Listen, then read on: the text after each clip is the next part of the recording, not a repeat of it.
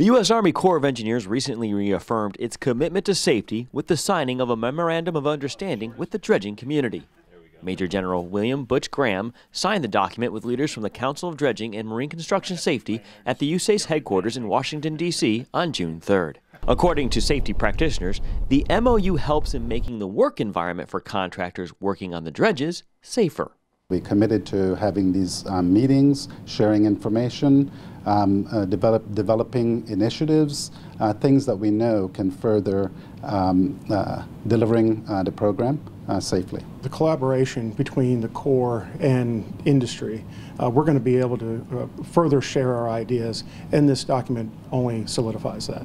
And we're going to work harder and stronger together, and we're going to be able to reduce and minimize accidents and injuries on the job.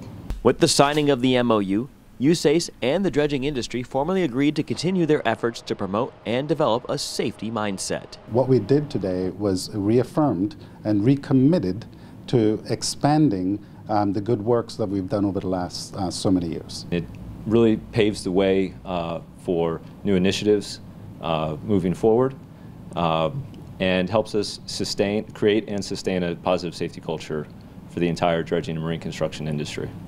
The Council for Dredging and Marine Construction Safety is the national safety voice for the industry and has worked with USACE in the past to promote a safe and injury-free workplace. USACE officials say it is important for the agency to partner with industry groups like the CDMCS to not only work towards a safer work environment, but to also gain knowledge. It's important for us to understand the challenges, best practices, all the things that they do to make these projects go well, go safe, and are executed in the way that we expect them to.